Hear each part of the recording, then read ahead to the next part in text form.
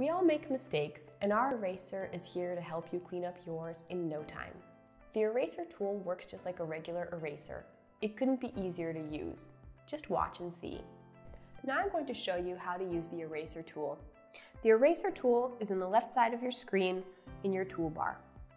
I'm going to show you guys how to use the second and the third eraser mode. The second eraser mode works with changes that I've just applied to my project, such as drawings or text that I've written. I can also choose the thickness of my eraser from thin all the way up to the thickest type of eraser. Now I'm going to use the second eraser mode to erase the word house, which I just wrote. I can also use the second eraser mode to erase the birds and the smoke that I added to the drawing. On the other hand, the third eraser mode cuts through all layers of images, PDF files, and any other things that were previously in my project.